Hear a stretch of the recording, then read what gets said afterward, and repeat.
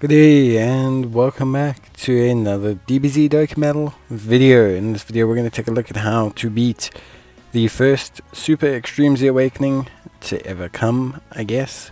How it works is it's an add-on level to the original Extreme Z Awakening. So if you finish the first 30 stages of the original Extreme Z Awakening, you will unlock the Super level, which you can then complete to unlock the Super Extreme Z Awakening. Now, it follows the same principles as the Extreme Z Awakening. So, in, for example, Goku's case, Goku, Resurrected Warriors, Tech units, Extreme units, those are going to be the units that are the most effective against Goku. So, what you need to do is essentially you need to take on the Super level using the same requirements in terms of team building. The Super level will give you 3 medals. Now, the Super level will give you 3 medals, but then there are also missions for 18 medals. So what you need to do, in theory, is you need to go make sure that you complete those missions, because those missions are going to give you a whole bunch of medals. Once you have unlocked the super stage, it will become an option. You can press it at the bottom like I am, and it will switch you to the super stage mode. Pretty straightforward so far.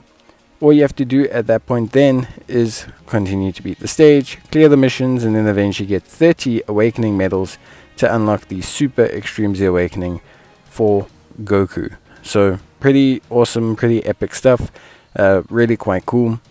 And of course the missions are pretty straightforward. 3 spawn enemies.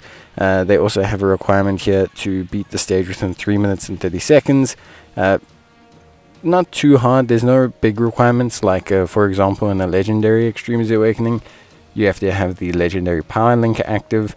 That is not the case here. In terms of this, all you have to do is simply make sure that you beat the mission requirements and that you meet the category requirements. So we're going to be building the team for the category requirements, obviously just to kind of make sure that we get everything done. Not anything too crazy in terms of team building. This team will be altered slightly. Res Warriors is a bit of an all over there category, not like the greatest category. But you do have some pretty culpable options. I would honestly stick with mainly Wicked Bloodlines. Definitely feels like the best functionality and team with the most cohesion. But of course, you can also look at maybe doing like a Cell team. Or you can do like a Planetary Destruction thing. Maybe you want to go Majin Vegeta. It's going to be up to you. For me, personally, I find Wicked Bloodlines to be the best. But you do want to obviously stick to tech characters as much as possible. Tech characters are going to help you out a lot when it comes to damage to Goku, so try and stick to that. But honestly speaking, there's no real premier picks here. I mean, AGL, LR Golden Frieza, Tech Frieza, Physical Metal Cooler, AGL Metal Cooler. You know, these are going to be your top picks. But yeah, so we're going to roll with this team. It meets all the requirements. It should get everything done. However, there is a slight tweak. So what I did was to make it a little bit more smoother running. I dropped out the int LR cell, I switched in the AGL Metal Cooler, and I also switched in the int Metal Cooler Army. The main reason being for switching in those units, make it a little bit more accessible, and also just run a bit smoother, just in general. If you are looking to run the stage, please remember as well to essentially, how can I say, switch with your animations, especially if you're going for the 3-minute victory. Switching off the animations is highly advisable. It does help with the speed of the stage overall. But yeah, that's it. Honestly, there's nothing spectacular. Goku doesn't hit that hard.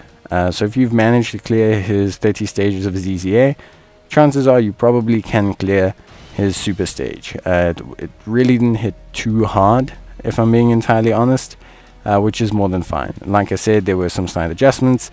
You can see that here with how the team now looks. I believe probably a bit more accessible and a bit smoother running now as well. And that's that. All you have to do next is obviously to go and farm the medals from the actual stage itself. You will need 30 to Super Awaken Goku. So you're going to need 30 to Super Awaken Goku. Pretty crazy, but I'm sure you'll be able to get it done. So go and give it your best effort. And yeah, that's basically going to be it from me. So I hope you guys enjoyed the video. If you did, leave a like. And as always, I'll see you guys in the next one. So till then, take care, stay safe, and bye.